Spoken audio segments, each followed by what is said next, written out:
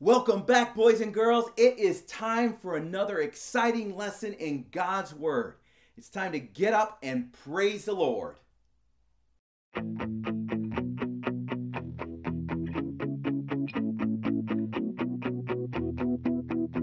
My God is strong.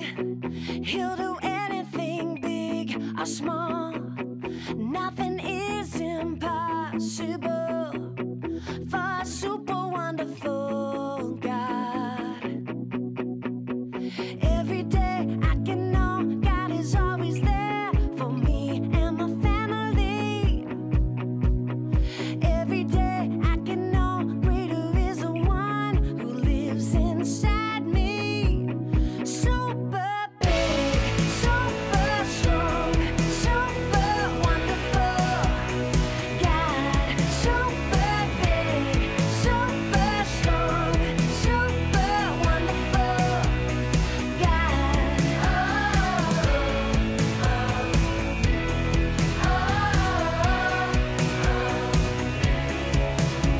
Our God is strong.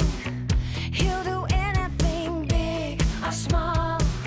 Nothing is impossible for a super wonderful God. Every day I can know God is always there for me and my family. Yeah, every day I can know greater is the one who lives inside me. Super big, super strong, super wonderful God. Super big, super strong, super wonderful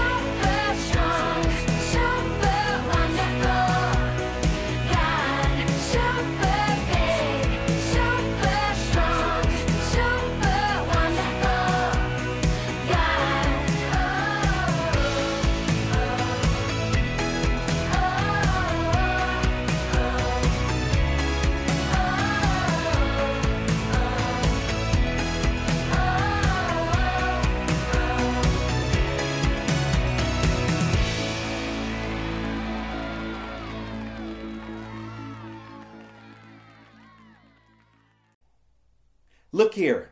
On my phone, there's an app for the time. And in there's also another feature that is called stopwatch. Have you ever used it before? Where you're able to time yourself or time somebody doing something. And you want to see, usually with a stopwatch, you want to see how fast you can do something. How about listening, boys and girls? How fast are you at listening? Now, if your mom or dad tell you, hey, let's get in the car because we're going to go get ice cream, I'm thinking that you're a very fast listener. But if the request is for you to go upstairs and clean your room or watch your little brother or sister or do something else that you really don't like, I'm thinking that you might not be that fast. Well, today we're going to hear a story about a man named Philip who was a fast listener. He was a fast listener in going and helping somebody understand the gospel, understand the good news. Now, more about that in a little bit, but let's take a look at where today's story fits in with our giant timeline. The early church definitely had some struggles. Some members were selfish, like Ananias and Sapphira. Other members were arrested, mistreated, hurt, or even killed because of their faith. But through it all, God was using the struggles to strengthen and grow the church in all sorts of ways. All of this was done by the Holy Spirit's power. Today, we will learn about a time one man led another to Jesus. Our story is called Philip and the Ethiopian. Now watch this video.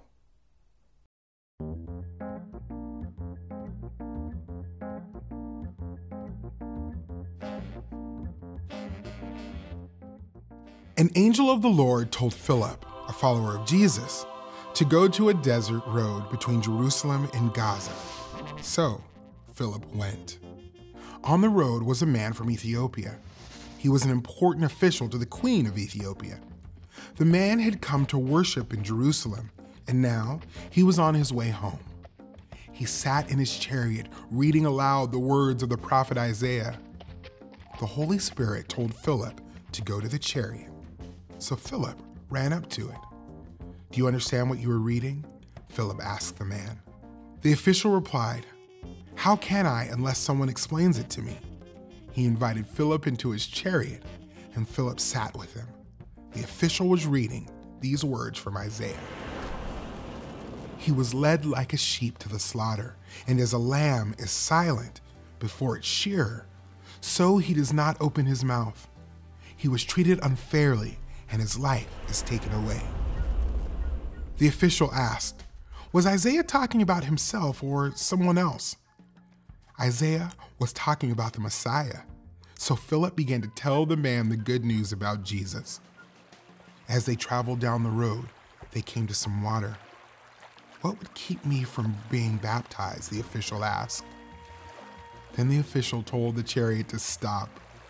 He and Philip went down into the water, and Philip baptized him. When they came up out of the water, the Holy Spirit took Philip away. The official continued home, and he was very happy. The Ethiopian official knew what the Old Testament prophets said, but he did not understand that they spoke about Jesus. The Holy Spirit led Philip to help the official understand the good news about Jesus. Jesus died on the cross for our sins and was raised from the dead, just like the Old Testament prophets said. I wish that every opportunity to share Jesus was as easy as our story today. The Holy Spirit really set Philip up, didn't he? God told Philip that a person was looking for him, that he needed help, and that he was to go to him. And Philip saw him, and he went right to him. And he was able to share with him about the good news. Now, the Ethiopian heard about the Old Testament prophecies, but he didn't understand who Jesus was. And so that's where Philip came in, and he was able to explain it to him. And right there, in that time, he gave his heart to the Lord. And the Ethiopian said, "Maybe I need to be baptized right now." So it was Philip's obedience, fast listening, that was able to bring the good news to the Ethiopian. And then in response, the Ethiopian, he received God's word, and he knew that he was being changed, and he was going to follow Jesus and be more like him. And in doing that, he quickly responded saying, "I must be baptized now too." And so Philip does that right there and then. He is fast listening. And because he was obedient, he didn't come up with all sorts of excuses or reasons why he can't do it. He just knew that he needed to listen to God. And he did it. And this person's life was changed. Now, Philip, from this point, he was carried away by the Holy Spirit. Now, that's really exciting. Can you imagine, boys and girls? You go and you do what God's telling you to do, and then all of a sudden, he carries you away like you were teleported. Now, I can't say that's going to happen, but I know that things like us sharing the gospel with someone can really make a big impact in their lives and the lives of the people around them. That's what happened with this Ethiopian. He received Jesus, and he went back to Ethiopia, and he had the truth of Jesus, and he was excited. And so we know that he went and he shared what he had received with all those back where he lived. And see, God was able to use this to be able to spread the good news. And it was because Philip was being obedient. Philip was being a fast listener. See how important it is, boys and girls? for us to be able to listen to God and whatever he's telling us to do it quickly? Well, here's our Christ connection. The Holy Spirit led Philip to the Ethiopian. And the Ethiopian knew about the prophecies, but he didn't understand who Jesus was. Philip told him who Jesus was, that Jesus died on the cross and paid the price for all our sins so that we could spend forever with God.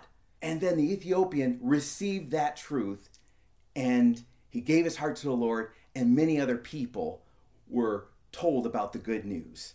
Now, in our new unit that we're starting today, we have a brand new big picture question. Why does the church exist?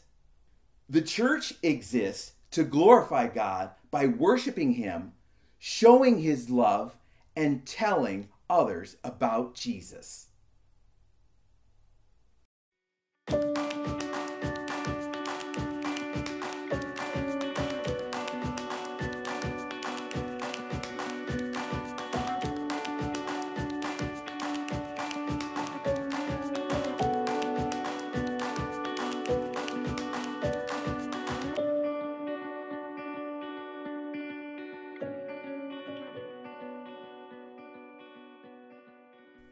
As we worship God right now, let's ask him to help us live on mission for him so that we will be fast listeners and sharing God's good news wherever we go.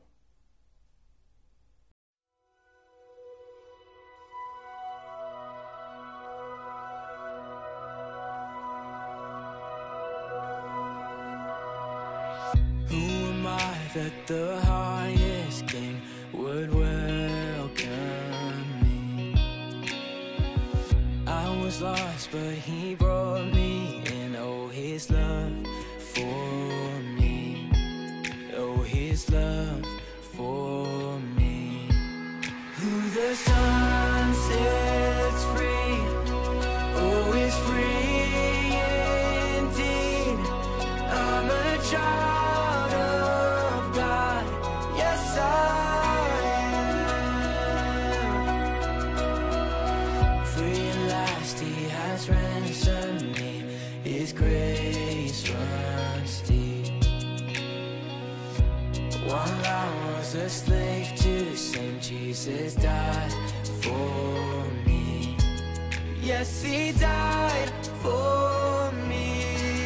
Who the sun sets free, oh, is free indeed.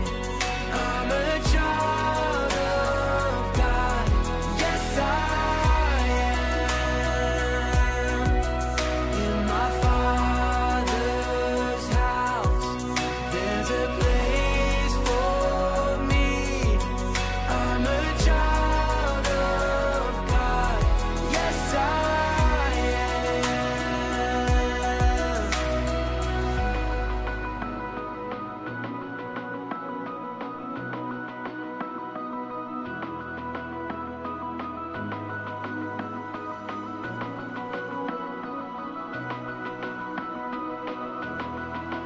I am chosen, not forsaken.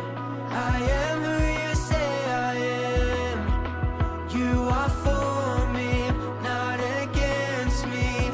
I am who you say I am. I am chosen, not forsaken. I am who you say I am. You are for me, not against me. I am who you say I am.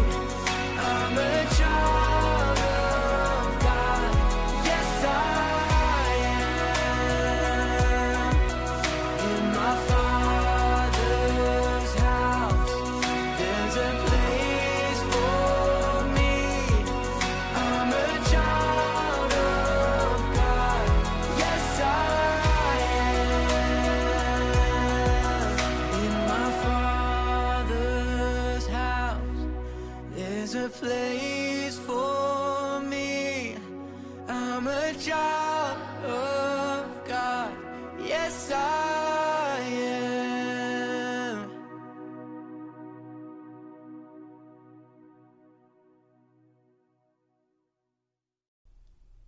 We are the church, boys and girls, and God has a mission special for you and for me.